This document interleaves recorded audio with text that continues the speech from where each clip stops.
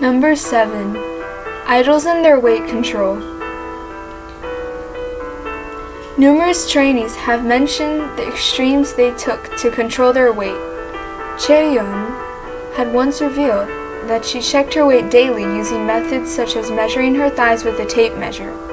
She stated that there was a general guideline for her weight, but if she surpasses that guideline, she would get punished. She also mentioned that when her boss tells her to lose weight, she had to comply. Twice Momo had also revealed that she lost 7 kilograms, which is 15 pounds, in 1 week.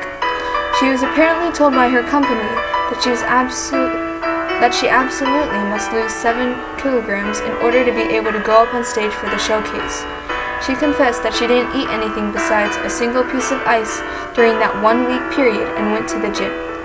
She even went as far as to spit frequently in hopes that it would help her weight go down. She explained that when she lied down to sleep, she was afraid that she might not wake up in the morning, and that made her want to cry.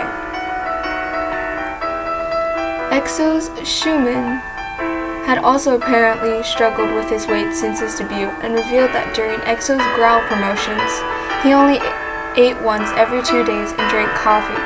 He only weighed 53 kilograms, which is 117 pounds during this time.